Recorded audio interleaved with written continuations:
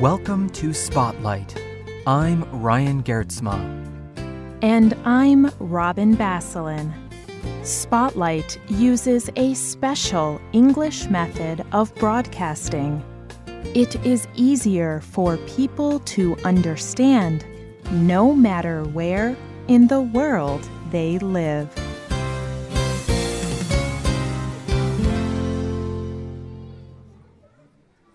Simone was 14 years old when her life changed forever. She was sitting in her village school in the Democratic Republic of Congo. A group of rebel soldiers surrounded the school. They were from the Lord's Resistance Army, or the LRA. The soldiers kidnapped all the students. They taught the boys to fight and become soldiers. They forced the girls to marry and have sex with other LRA soldiers. If the children resisted, the LRA soldiers beat or killed them. Life with the LRA was difficult for Simone. Soon, she became pregnant. She had a baby boy when she was only 15 years old. Every day, Simone lived in fear. She worried that soldiers would kill her or her son. After a year and a half, Simone finally escaped. Simone was free from the LRA, but she was alone and afraid. Then she met Sister Angelique Sister Angelique helped Simone heal and become independent again. Today's spotlight is on Sister Angelique and the ways she is caring for female victims of the Lord's Resistance Army.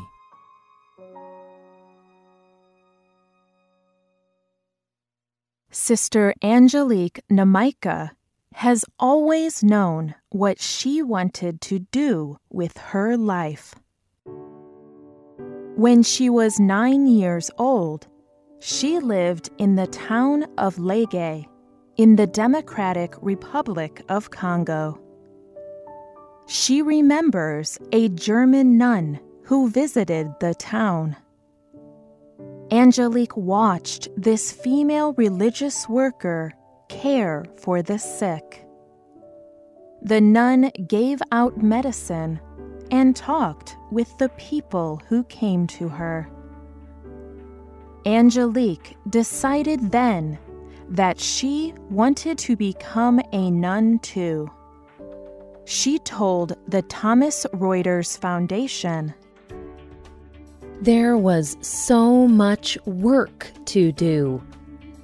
The nun did not have time to eat or rest.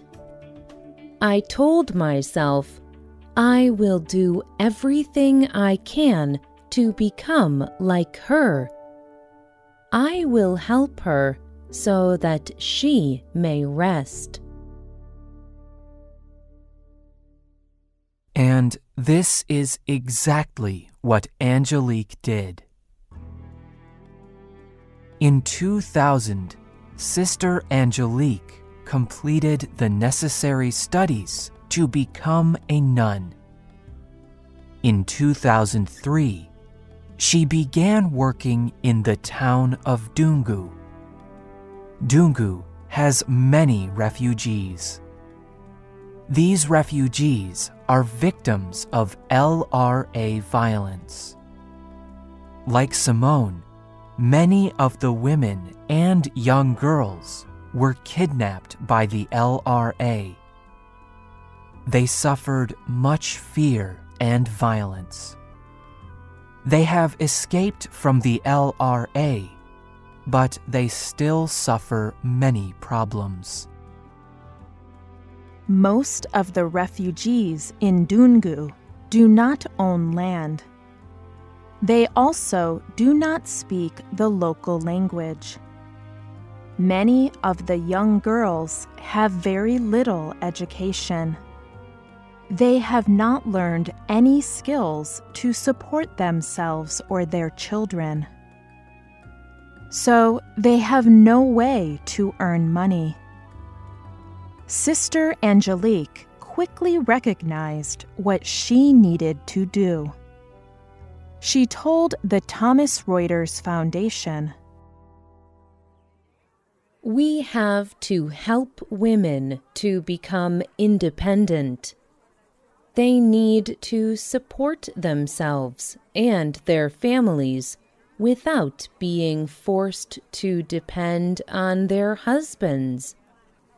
That way, they learn their true value." So Sister Angelique started teaching the women the local language. She teaches them how to read and write, and she listens to their stories. Often, by talking together, the women find support. They discover they are not alone. They are a community. Sister Angelique also teaches the women skills they can use to earn money. She teaches some women to sew clothes. Once they are skilled, they can make school clothes and other things to sell in the market. Sister Angelique teaches other women to cook foods such as bread. They can sell this food in the market or by visiting houses in the community. Sister Angelique even helped a group of women start a garden. Together, they planted seeds and cared for the plants. The women used the vegetables and foods from the garden to feed their families, and they sold what remained. After a few years, Sister Angelique opened a center in Dungu. It is called the Center for Reinsertion and Development Support, or CRAD. At this center, she can teach many women at one time.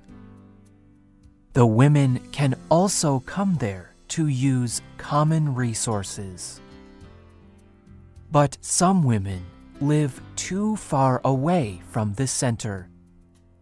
So Sister Angelique rides her two-wheeled bicycle to visit them. But Sister Angelique's efforts do not just concentrate on teaching the women.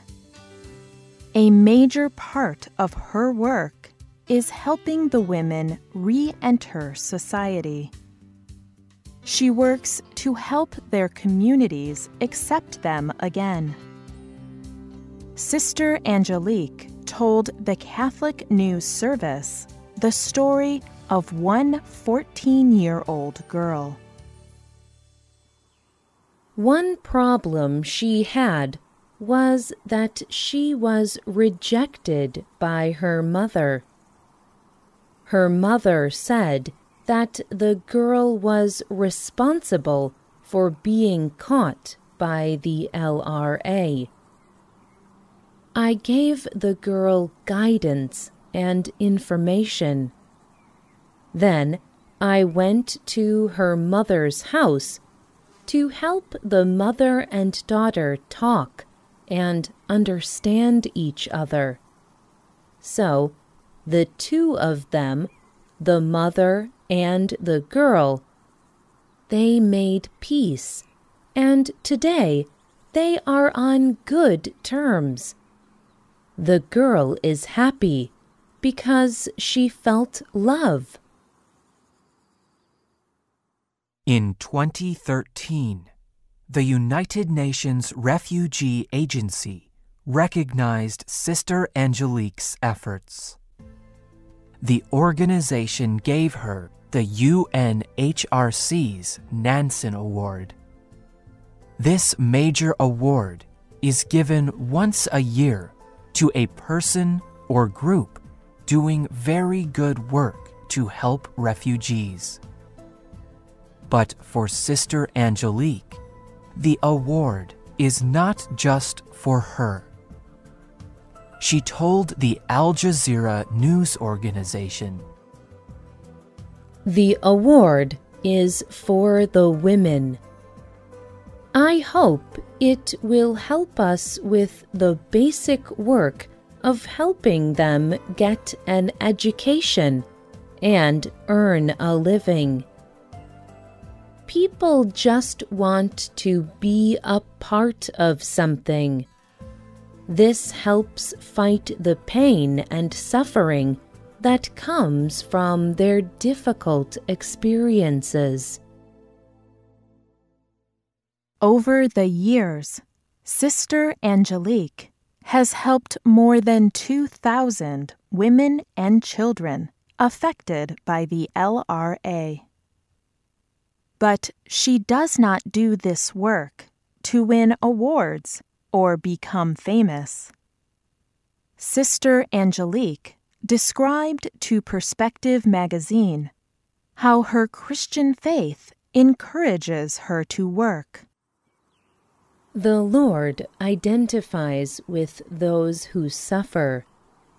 So, when I meet a suffering person, I recognize that it is God appearing before me, asking for help. Even if I have to get up in the middle of the night, I have to do it. I trust in God. It is He who gives me the courage and strength to keep on working. And Sister Angelique shows no signs of stopping. She has given her life to serve victims and refugees. She told the Thomas Reuters Foundation, "I will never stop doing all I can to give them hope and the chance to live again."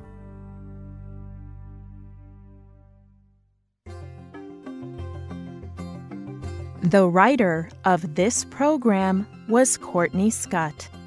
The producer was Mark Drenth. The voices you heard were from the United States. All quotes were adapted for this program and voiced by Spotlight. You can listen to this program again and read it on the internet at www.radioenglish.net. This program is called Sister Angelique, Bringing Refugees Hope. We hope you can join us again for the next Spotlight program. Goodbye.